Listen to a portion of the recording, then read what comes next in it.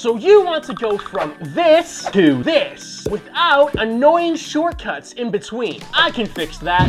Welcome back, tech heads. So here's a little secret that could get me into a lot of trouble. So I am going to pull a prank on my mom while I show you how to customize your iPhones at the same time. So while she's out working in the backyard and, you know, occupied and not aware of what I'm doing, I am going to use her iPad, which is the exact same process as an iPhone. And I'm going to make it look ridiculous. She might disown me, she might yell at me, she might even kick me out of the house. Oh man, where am I gonna live? But that is a risk I am willing to take for all of you. All right, so we don't have much time until she comes back inside and notices her iPad's missing. So let's get started and stay to the end. Grab your Apple device and go into your settings. Tap on accessibility and then tap on reduce motion. Okay, so just a quick side note before we move forward. So the reason we're putting the reduce motion on is because while this process works, it's not perfect. You know, Apple's dumb and likes to make things more difficult for us. So by turning on reduce motion, this actually cleans up some of the transitions that we can't really fix or get around. Next, go to Google and type in icon themer and tap on the routine hub link, which I'll also link in the description below. From here, tap on get shortcut, tap on set up shortcut, tap next, and tap add shortcut. Don't worry, this is the only thing you need to download for the Shortcuts app. That's it. It's a shortcut to shortcut the Shortcuts app that skips over the shortcut glitch when opening the app. Shortcuts. Once downloaded, go to the Shortcuts app, and now you should see the icon themer shortcut we just downloaded. Okay, so now it's time to find all of the images we want to use for our custom apps. There are various themes you can find online or even buy on Etsy, or just go and download images from Google. But in my case, it's time to take many selfies. I just hope my mom still loves me after this.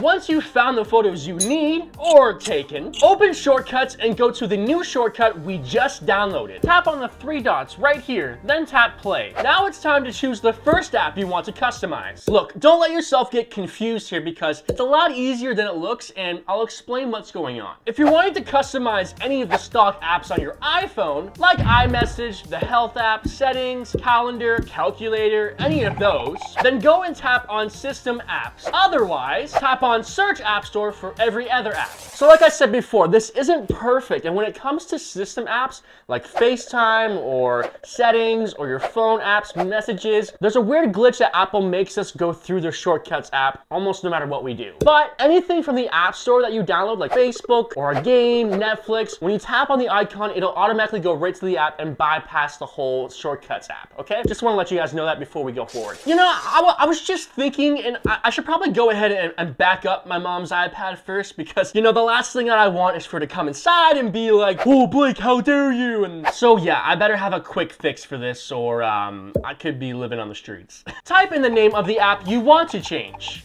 Then, tap on the app to confirm once the shortcut finds it. Next, it's time to choose which photo you want to use for your icon. Okay, so I'm thinking, yeah, let's go with this bad boy here first.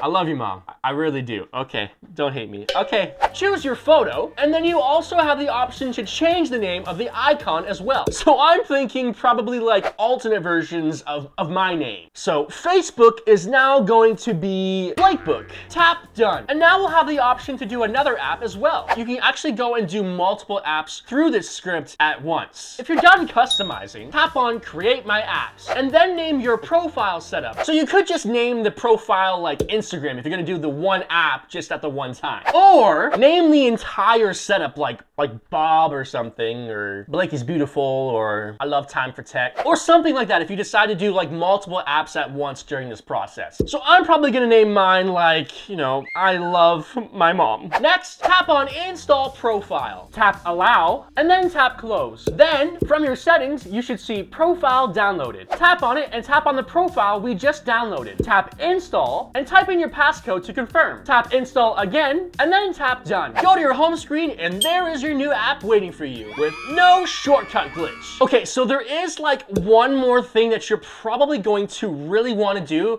before we're done all of this. But first, time for the big reveal, and then we'll go and surprise my mom. All right, so here we go.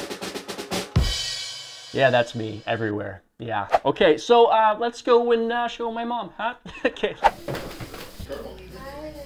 Got something for you. Huh? I got something for you. Oh, Blake. What's wrong? Do you like it? See, now you can go tap on Facebook right there. It's called Blake Book. Why are you doing this to my Facebook page? Because I love you, Mom. Facebook? Do you love? Ow. Okay, so that went better than expected. So anyways, so the last thing that I mentioned that you're probably really going to want to do is increase the battery health on your iPhone or your iPad so it lasts a long time, which I actually talk about in this tech-tastic video right here.